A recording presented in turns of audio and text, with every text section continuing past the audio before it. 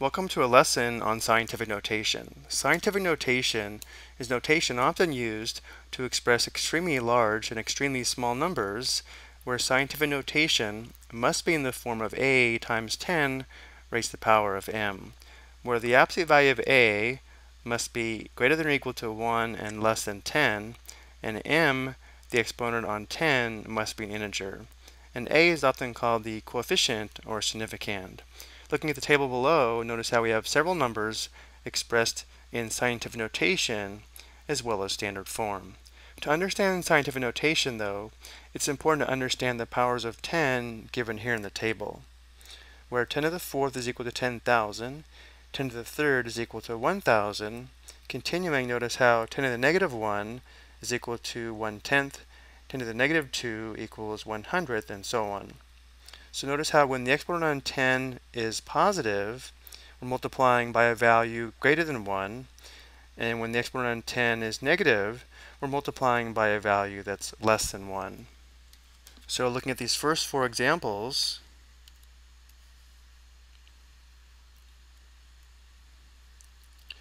because we're multiplying by a positive power of 10, notice how in standard form this value is greater than the value of a.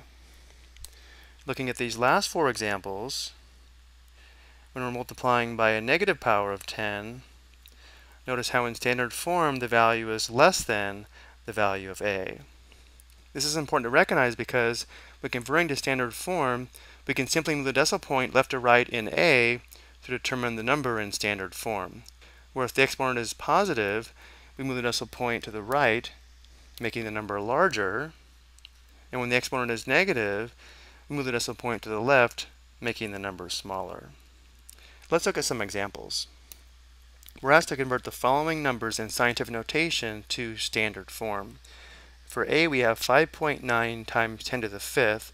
So the important thing to recognize here is because we're multiplying by a 10 to the fifth power, this product is going to be larger than 5.9, and therefore starting with 5.9, we'd have to move the decimal point to the right to make this number larger. And because the exponent is 5, move the decimal point to the right 5 places. So 1, 2, 3, 4, 5. We fill in the missing digits with zeros. So we have 0, 0, 0, 0, which means in standard form, 5.9 times 10 to the fifth is equal to 590,000. Let's verify this on the calculator. There's a couple ways of doing this. We can just enter 5.9 times 10 raised to the power of 5. Press enter, which does verify our standard form. We can also enter scientific notation. To do this, we enter 5.9, and then we press second comma, which brings up a capital E, and from here, we just enter the exponent of 5. And enter, again verifying our standard form. For b, we have 8.3 times 10 to the negative 7. Because we're multiplying by a negative power of 10, our product in standard form is going to be less than 8.3.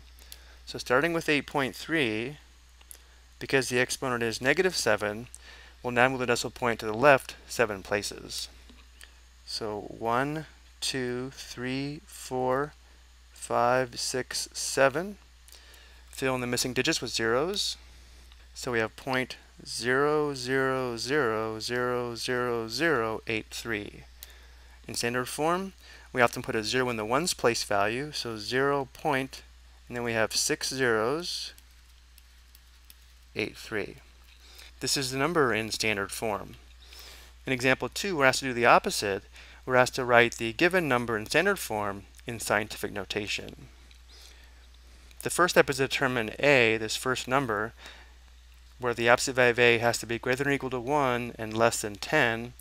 So notice how to meet this condition, the decimal point would have to be here, where we'd have 8.14. So in scientific notation, we're going to have 8.14 times 10 raised to some power. Notice how we started with 8,140,000, which is a large number, and therefore we're going to have a positive exponent.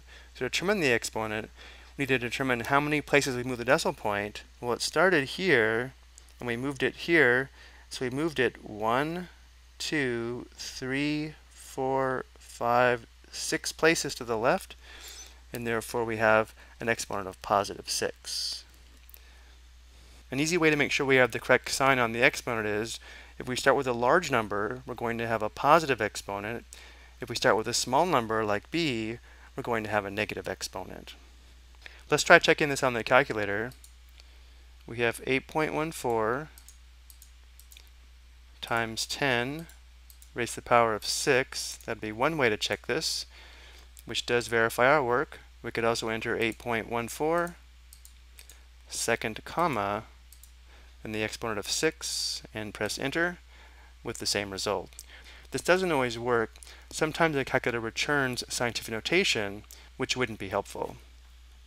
And now for b, our first step is to determine where to put the decimal point to form a number that's greater than or equal to 1 and less than 10. That would be here, 9.1. So that would be a 9.1 times 10 raised to some power. To determine the exponent, we need to count the number of decimal places from here to where we moved it to. So let's do that. We have 1, 2, 3, 4, 5, 6, 7, 8, 9. And again, because we started with a very small number, we know the exponent is going to be negative. It's going to be negative 9. We can try checking this on the calculator, but I doubt it's going to work. Let's go ahead and try it. Let's try 9.1 times 10 raised to the power of negative 9. I think this is too small. It's going to return scientific notation, which it is. So we're not going to be able to check this on the calculator. In example 3, we're asked to evaluate the following on your calculator and then write it in standard form. So first we have 850 raised to the 6th. So we have 850 raised to the power of 6. Enter. Now here, notice how we have this E17 on the right. That means this is in scientific notation. This means 3.771495156 times 10 raised to the power of 17. I also know this is not exact. There are a couple digits missing here due to the capabilities of the calculator. So I'm going to go ahead and write this down using an approximation symbol.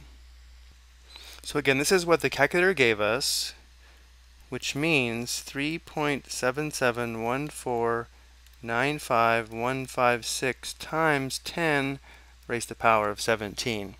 And we're asked to write this in standard form. So because the exponent on 10 is positive 17, we move the decimal point to the right 17 places to find the number in standard form. So starting with 3.771495156, move the decimal point to the right 17 places. So 1, 2, 3, 4, 5, 6, 7, 8, 9, 10, 11, 12, 13, 14, 15, 16, 17. So we have a total of 1, 2, 3, 4, 5, 6, 7, 8 zeros. So this is going to be approximately 37714951560000000. Let's go ahead and put in our commas here, here, here, here, and here. Now for b, we have 0.25 raised to the 8th. Let's go back to the calculator. So 0.25 raised to the power of 8, enter. And again, notice how on the far right we have e negative 5. So once again, this is scientific notation. Again, this is not exact, this has been rounded. So we'll change the equal sign to an approximation, and we'll copy this down. So this is what the calculator gave us. This means times 10 to the negative 5. So let's go ahead and write that. And now to find the number in standard form, because the exponent is negative 5, we know in standard form this product will be smaller. So move the decimal point to the left 5 places. So starting here, we'd move it 1, 2, 3, 4, 5. Fill in the zeros. Let's go ahead and rewrite this. We'd have 0.0001525878906. Okay, I hope you found this helpful.